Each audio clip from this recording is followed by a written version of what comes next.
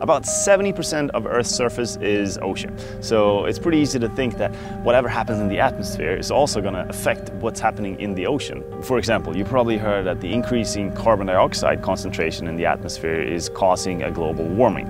But that's not all. It's actually also causing ocean acidification.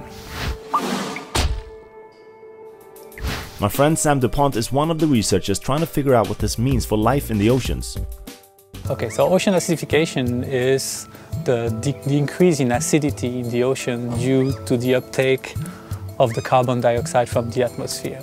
So as you know, we produce a lot of CO2, but by the fact that we are more and more on the planet, for that we need energy. And one of the services that the ocean is providing to us is absorbing part of this CO2. So that's actually limiting the impact on the climate, like global warming and so on. But on the other hand, it's making the ocean more acidic. To measure how acidic or basic a solution is, we use a pH scale.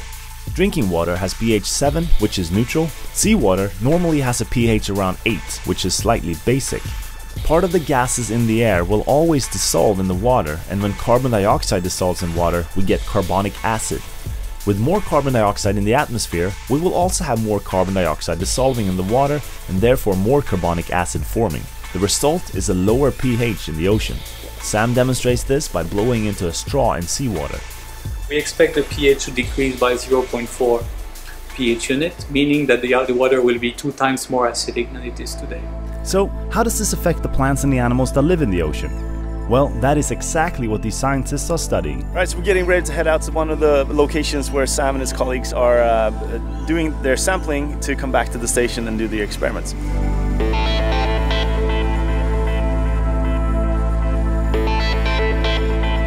For this experiment, we brought with us plastic holders with small glass discs.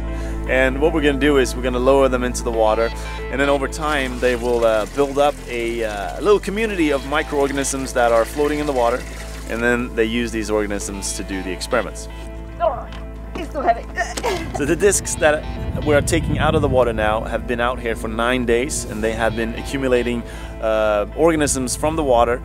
And it may not look like there's a whole lot of stuff growing on them, but there's actually a lot more than you think. In this experiment, we're studying how small microalgae, the base of many food chains in the ocean, are affected by the acidification in combination with many pollutants that are also found in the water. Instead of studying just a single species, the researchers are interested in studying the effects of the whole community of algae. They also do experiments on different marine animals. So when we started to study ocean acidification, the problem was how do we control the pH in the water? And that's not as easy as it sounds, so we tried different methods, and at the end we are using this system. In this experiment, they use 15 large bottles of seawater. The water in the bottles have different pH, which is controlled by adding carbon dioxide gas. The experiment is set up to investigate how mussel larvae at different stages of development are affected by the different pH levels. Every day, water is collected to check the juvenile mussels. A more acidic environment seems to make it harder for mussels and other animals to get energy, but some species don't seem to have this problem. Jellyfish, for example, have been found to get energy more easily in a lower pH environment. Jellyfish, not exactly what we want more of when we're going swimming. So it's always the same problem. It's like you need more energy to cope with ocean acidification. If you can get more energy, it's a good thing. If you can't, it's a bad thing.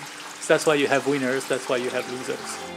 Here's the deal. Ocean acidification is something we know is happening already today, so the research around this is really important to understand what the effects are going to be, what organisms are affected, and of course, what we can do to slow down the ocean acidification process. So I'm really curious to hear your thoughts around this, so please put your comments in the comment box below, and see you next time. This video was shot together with the University of Gothenburg as a part of a larger project about the ocean. And remember, we're always looking for new partners, so if you do have a project that you think we could collaborate on, feel free to contact us, send us an email, or contact us through our Facebook page. And subscribe to the channel so we can continue making these videos. All right, thanks.